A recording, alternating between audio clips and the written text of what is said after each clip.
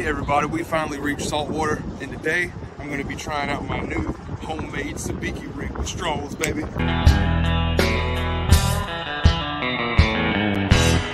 Here's a really, really big one. Excuse me, sir. Yeah, about this time every year, fishing, fishing, that's all I can hear.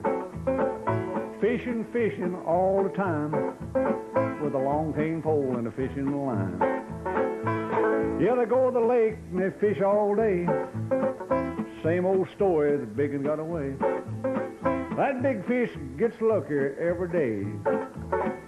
Everybody catches him, but he always gets away. But I guess they'll keep on trying. But what's the use? They couldn't even fry him. Well, that old fish is older than time. Well, my grandpappy, he caught him way back there in '89, but he got away.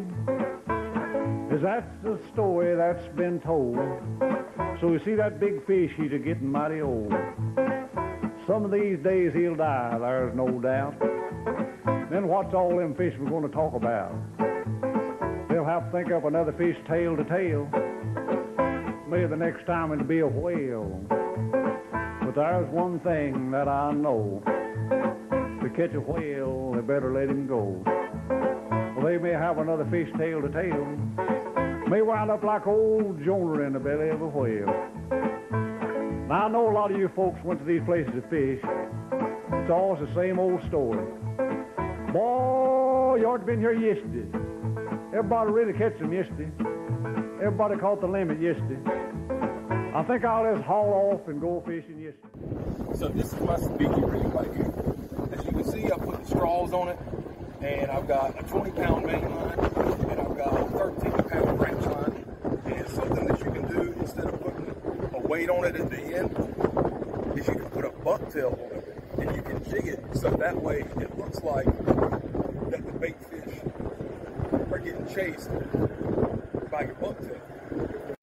All right, so you can take this and you can cut it into little strips like that with your salted squid.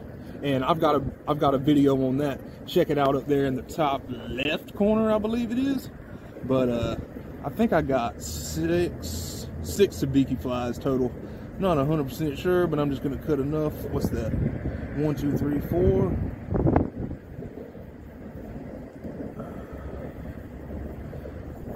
5, and this is just the squid body.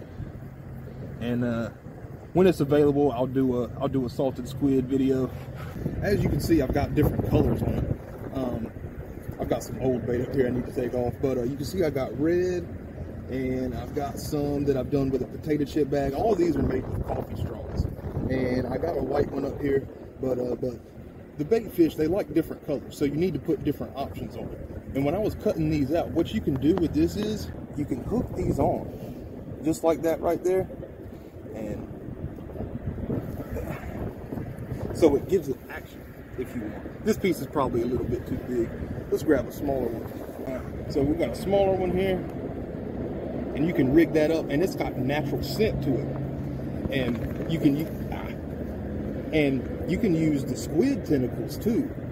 And you can take that, and instead of putting a body on your bucktail, you can use a squid tentacle. And that's what I like to do. So I'll run it through the body, just like this here.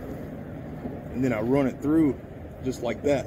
So when it's swimming, it's got natural scent on it, and it gives it action. There's a little bugaboo.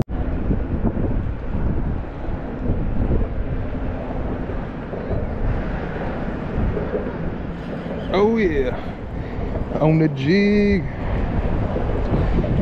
Sabiki jigging, baby. Got 2 little bait fish. All right, Sabiki rig putting in work. I make them good, baby. I make them good. Check me out, boy. All right, got another little baby. I know that's right. All right, y'all. Well, I hope you enjoyed it. Something that I forgot to mention out there while I was on the pier was inside of these straws right here, you can also add Procure inside of it. So that way you don't have to keep on rebaiting it if you want scent. So you could put a little bit of Pro-Cure right there in the top of the straw or down here at the bottom by the hook, and you don't have to keep on rebaiting it, so it keeps on smelling nice and stanky for the bait fish. So y'all have a good one. Like and subscribe, all that good stuff. See you next time.